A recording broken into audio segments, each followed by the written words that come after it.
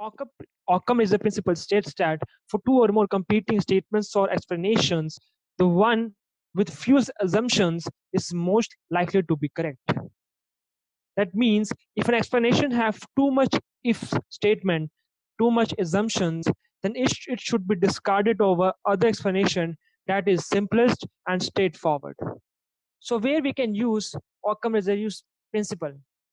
The first can be whenever you want to make a rapid decision at that point of time.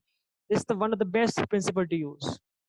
Second one will be if you want to draw initial conclusions when you are solving a problem or you are considering a situation, then this principle might help you. So let's talk about some of the limitations of Occam razor principle. The number one would be the word simplest can be different from one person and for another person, considering the situation. So let's say for me, the simplest can be X, but for the person who is seeing the same situation, the simplest can be Y. Second limitation is that in Occam razor principle, you necessarily can't find the truth always, because simplest doesn't mean the truth. You need to have some good amount of evidence in order to reach the truth. And third can be this might help in drawing some initial conclusion, but for drawing the end conclusion or to finding some end result, this particular principle is not so helpful. So let's take an example to understand Occam razor better.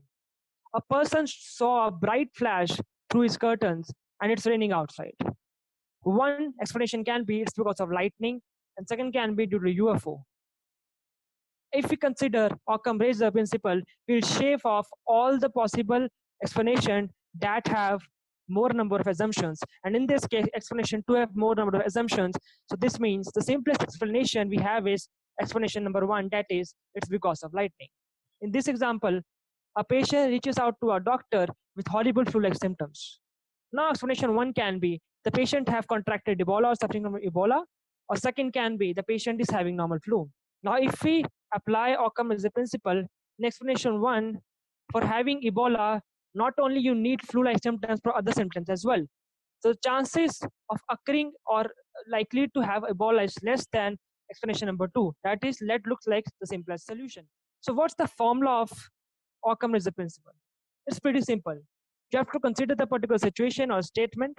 Then you have to find all the possible explanation at that time, at that situation. By asking what could have happened, you will be able to find different explanation.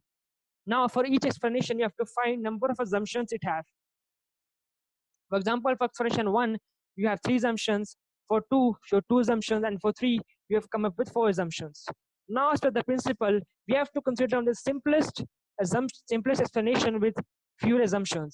And in this case, explanation number 2 has fewer assumptions. Now it's a time for exercise. In this first exercise, let's say a team started behaving in ways that are damaging their productive output. Now there are 2 possible explanations for this. There might be some of the people in the team that's actually against the company and spreading the word, spreading the hate. And explanation 2 can be the team is on the verge of burnout due to work overload. Now you have to find which is the likely to be correct explanation and why. I have another exercise for you.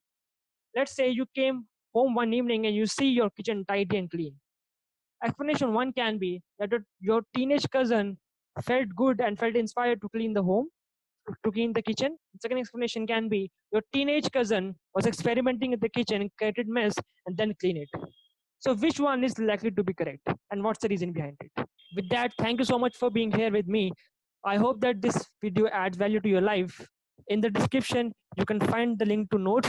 You can go through it and you can also share with your friends. Thank you so much.